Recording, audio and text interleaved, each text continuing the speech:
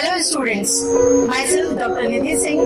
With me, let's understand the concept of 2D transformation in the computer graphics. In just a minute, you will learn how translation, scaling and rotation will change the position, shape and orientation of the object. By the end of this video, you all will be able to learn to apply and identify the basic 2D transformation and the skills you need to develop for the animation, design and the computer graphics. Translate yourself 2 units right. This is translation from one place one. Rotate yourself by 180 degree. This is rotation to another 180 degree. Perform scaling by 2 units.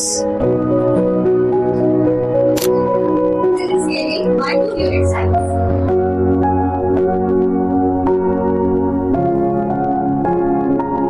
Experiential learning has been truly valuable for us. We sincerely thank Dr. Nidhi ma'am and the Department of CSI for their constant guidance and support. We look forward to many more such enriching opportunities.